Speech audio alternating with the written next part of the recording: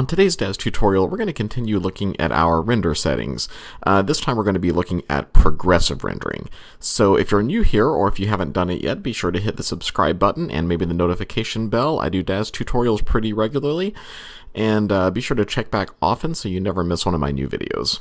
Also, if you want to know any of the products that I'm using, I've linked to all relevant products in the description below, so be sure to check that out, and I'll show you where you can purchase anything that I'm using in this video. So a few videos ago, we looked at tone mapping, and today we're going to look at progressive rendering, which is another one of our render settings.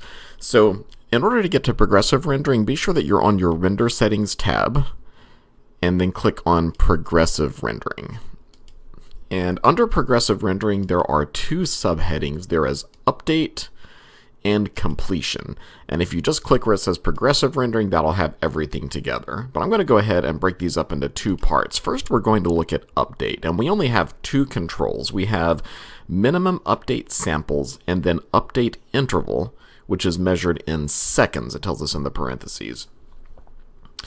So basically, these two controls determine what your image looks like while it's rendering. So normally when I do these videos, if I'm doing an iRay preview or if I'm doing a render, I usually cut that part out of the video so you don't have to sit and wait while my image renders. They can take anywhere from 30 seconds or so up to a couple of hours, depending on the complexity. So on this one, I've got a really simple scene. I've got a relatively simple model. Got her clothing and her hair, which aren't super complex, and I'm using an HDRI dome, which generally render pretty fast. So in this one, I'm actually going to show you the rendering process just so you can see what's going on and how these controls affect everything. So in order to understand update samples, you have to understand a little bit about how the images are actually rendered. And I like to think about it kind of like how an artist draws a picture. How they start off with kind of the skeleton and the framework. If they're doing a face, they're going to do their facial guidelines so they know like how to proportion everything to make sure the eyes are the right height and all of that. The longer they work on their drawing, the more realistic it's going to look by the time you get to the finished product, if you're going for a realistic looking drawing. So if you were to stop them at any point before it's finished, you'll probably still be able to tell what the image is, but it just won't be finished. It won't be refined. It won't be as perfect as it could be.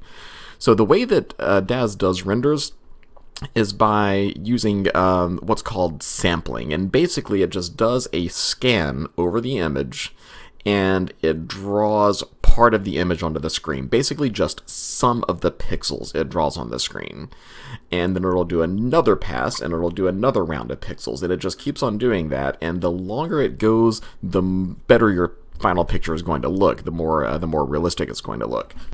So again, every time it passes over that image, that's called a sample. And so this is telling you, or this basically tells the renderer how often you want it to update the picture. So we have minimum update samples and update interval. So the update interval tells you how many seconds there should be between updates. And the update samples tells you how many scans or how many passes, how many times it should go over that image before it updates. So for instance, by default, it's set at 5-second update interval and 1 minimum update sample. So that means that every 5 seconds, if it's done at least one pass over the image, then it will update it in your preview window. So I'm going to go ahead and hit my render button so you can see what that looks like. So as it's getting ready, it's all these this checkerboard pattern is basically just a transparency. And it takes about 5 seconds before it starts to update. And then over here, I have my rendering image box where you can see the elapsed time. And then it has iRay iteration. That's basically how many samples. So it's already up to like 127 samples. And then it also lets you know iRay canvas, render target was written to canvas. That's basically it's updating the picture in the preview window. And then we also have a value called iRay convergence. There's 91.95%, and we're going to get to that in a moment. So something you might notice is that as this goes on, it gets harder and harder to render. So these last few percent take a while. We start doing fewer samples between updates. It starts getting a little bit slower, basically, until the final image is complete. Alright, I'm just going to go ahead and hit the cancel button on that right now. We don't have to let that render all the way. But we got a pretty good idea of what that's going to look like. So if I were to bump this up to, let's say, 20 samples and 15 seconds. So now it's going to update the image every 15 seconds as long as it's made 20 passes over the image since the last update. So let me hit the render button on that. And now you're going to see that it's going to go a lot slower, but every time it updates the image, it's going to be a lot more complete. So before, when it put the first image up, when it drew the first iteration, there was a lot of noise, there was a lot of like white pixels and a lot of dead pixels in it. This time it's going to take longer, but there's a lot less noise in the photograph. You still have some noise, especially in the hair, and it looks a little bit rough on the skin. But it's going to do another pass over that in just a moment, and it's going to look a lot more complete. So we'll give that a second.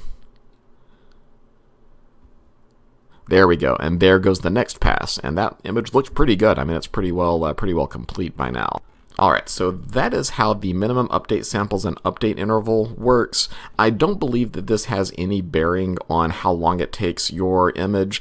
I think that if you have these on higher values, it might render a little bit faster, but I haven't looked into that in particular, and I haven't done any tests on it myself. But I think that these are pretty negligible, I would imagine. So I'm going to go ahead and put these at the default values. Not 0, let's put that at 1, and we'll put this one back down at 5. There we go, just to leave it where it was.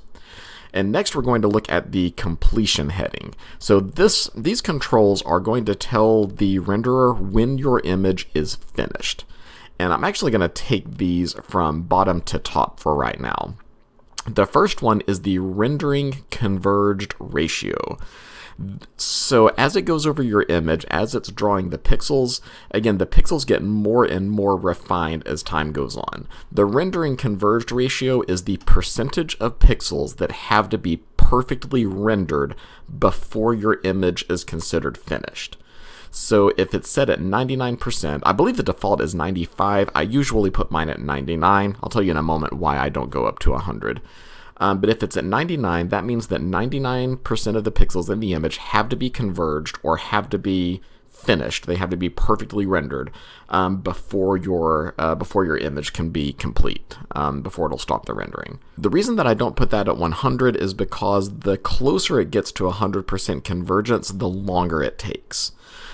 So really going from 95 to 99, depending on how complex your image is, that can be a very, very long addition of time. I've read some places that it's not possible to reach 100% convergence, so if you put it at 100, your image will just basically render forever until you stop it.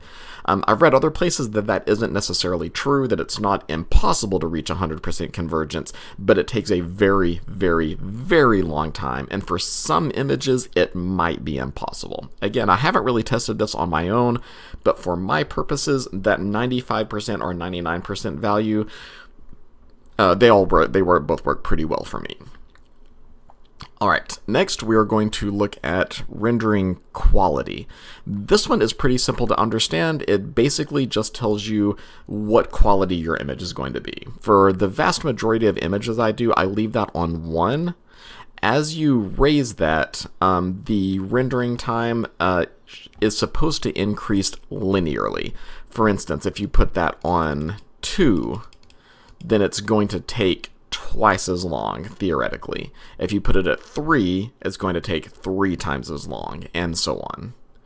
Again, this one I usually leave it just on 1, but if I have any weird artifacts or noise in the photograph or fireflies when it gets finished, sometimes I'll try bumping that up to 1.5 or 2 and re-rendering it. I don't think I've ever used a value higher than 2 for rendering quality. Again, depending on how complex the image is, how many polygons you have, how complex your models are, upping your rendering quality can add loads of time to your rendering time. So only use that one if you really feel you need to.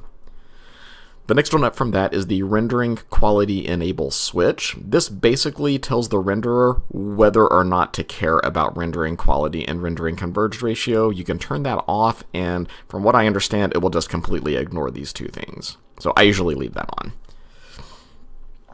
All right, and then above that, we have minimum samples, and maximum time in seconds.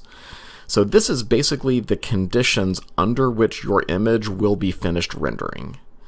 So if you have minimum samples at 5, that means that it has to sample the image at least 5 times before it's going to be done.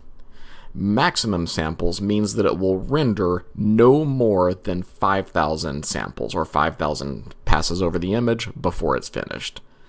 And then max time in seconds, right now it's set on 7,200. That means it will go no longer than 7,200 in seconds before it's considered finished. I believe, you can do the math, I believe that 7,200 seconds is equivalent to 2 hours.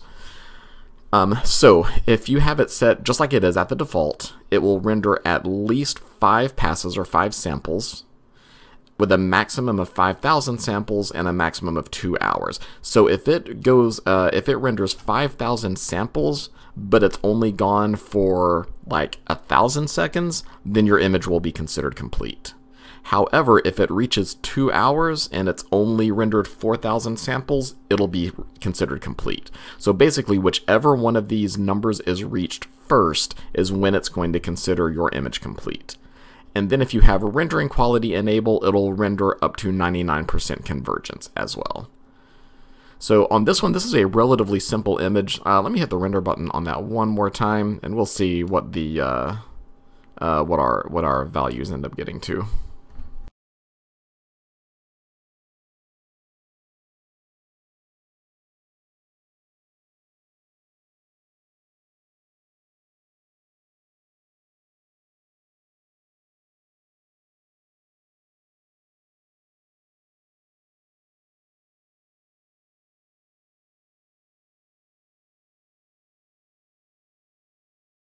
Alright, I went ahead and sped up the video on that so you didn't have to wait through the entire thing, but a couple of things to notice. First of all, my log went away, I meant to save that, but the first thing you would notice is that it reached neither 5,000 samples nor did it reach 7,200 seconds, but rather it stopped when my rendering converged ratio hit 99%, because that image was, I mean, effectively, it was pretty well complete by that point. Again, if it had kept going, then it would have stopped when it hit one of those two, but since it hit the render and converged ratio first, it considered the image complete, and it stopped the render. Something else that you may have noticed is that my image looked pretty well done by the time it hit about 80 or 85%. Which brings me to another point to make is what should you set these values on? And that really depends upon your image. This one really isn't a very complex image. I knew it was going to render very quickly. It only took a couple of minutes. So I let it go by the rendering converged ratio. Whenever it hit that 99% convergence, it was considered done.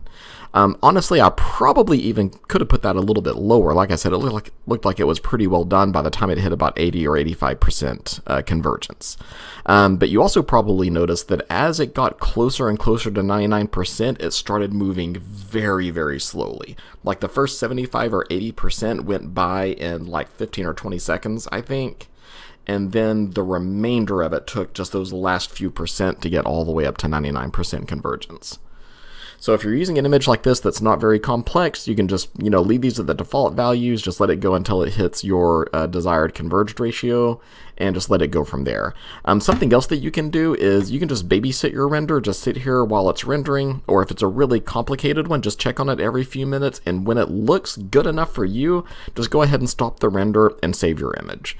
So again, like I said, this one looked pretty good at about 80 or 85%. If I put that in Photoshop and blew it up 1,000% and went over it with a fine-tooth comb, I could probably find some dead pixels in there or some jagged edges.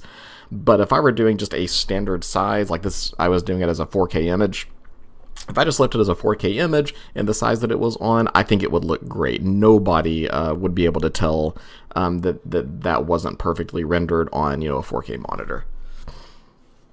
One other thing to mention is that your renders will go faster if you're using an NVIDIA video card. Of course, they use a rendering engine called NVIDIA Iray, which is specially made for NVIDIA cards. If you're rendering off the CPU, or if you're using an AMD video card, it is going to go a lot slower. So if you're really serious about Daz work, you really need to use an NVIDIA GPU in order to get your full render speed. But that will do us for this one. Thanks for sticking with me, and if you like this video, be sure to hit the like button. Check the description below for the products that I've used in this video, as well as some ways that you can support me and my work. And that will do us for this one. Thanks for watching, and I'll see you next time. Goodbye.